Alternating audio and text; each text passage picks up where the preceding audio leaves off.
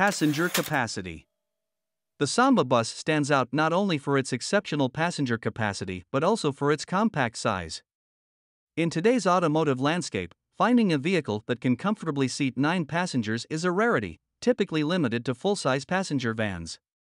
However, the Samba defies expectations by offering such a spacious interior within its relatively small frame. Its wheelbase, compared to modern vans, may seem modest, yet the clever layout and efficient use of space allow room for 3 rows of seating to accommodate 9 adults. Fun.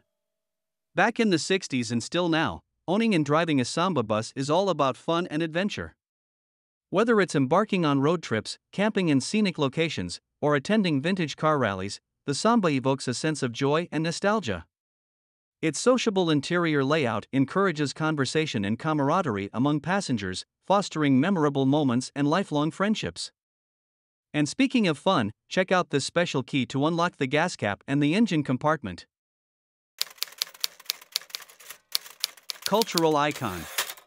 The Samba bus has become more than just a vehicle, it is a cultural icon.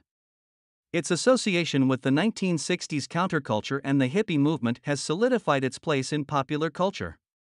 With its vibrant paint jobs, peace signs, and flower decals, the Samba embodies the spirit of freedom, adventure, and self-expression. What the heck is a semaphore? One distinctive feature that sets the Samba Microbus apart is its equipped semaphore turn indicators. These unique indicators, often seen in vintage European vehicles, are mechanical devices that use 2 pivoting arms to communicate the driver's intention to turn or change lanes. When activated, the semaphore arms extend outward from the sides of the vehicle, providing a visual signal to other drivers on the road. Turn signals.